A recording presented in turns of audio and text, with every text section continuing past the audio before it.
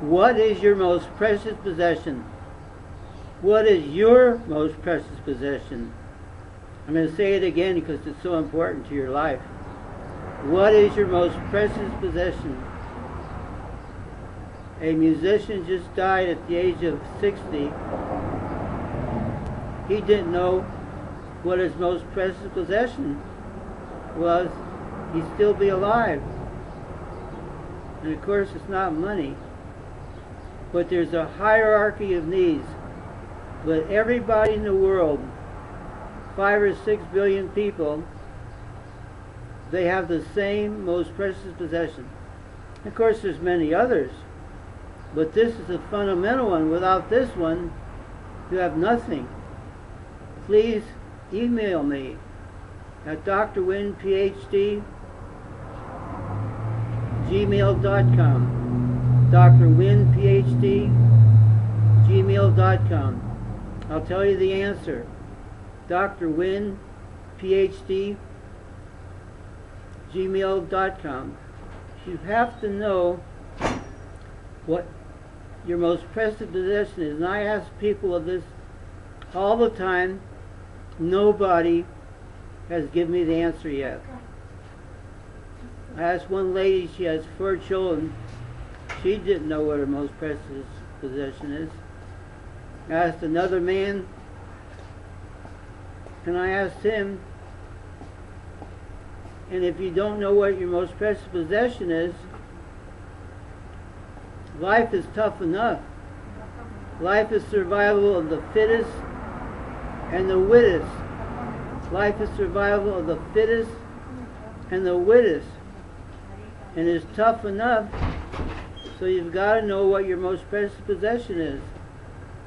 And when you email me, you're going to find out. drwinphd gmail.com.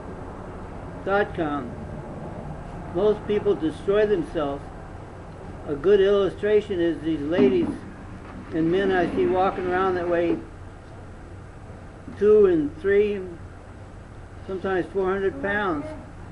They're wearing out their ankles, their knees, and their hips. Cartilage does not regenerate.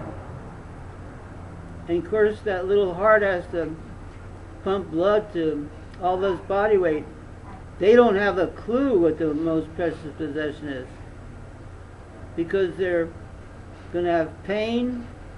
One person I know has bone on bone, the cartilage is all gone, and that leaves pain.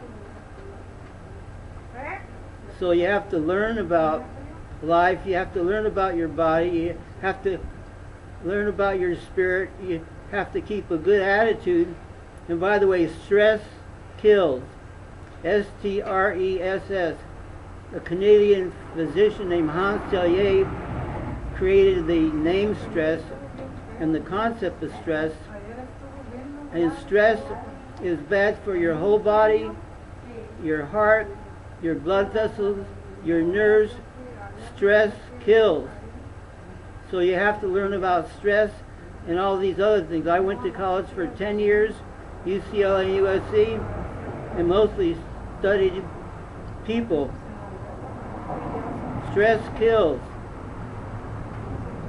So the interesting thing about stress is, if you have stress, that's one thing, but if you don't go out of the stress, it increases.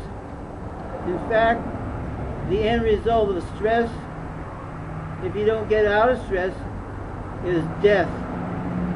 So this is serious. The answer to this question is very serious for your life and the life of your loved ones. So just email drwinphd at gmail.com, and we'll get you the answer. Your most precious possession. Think about it.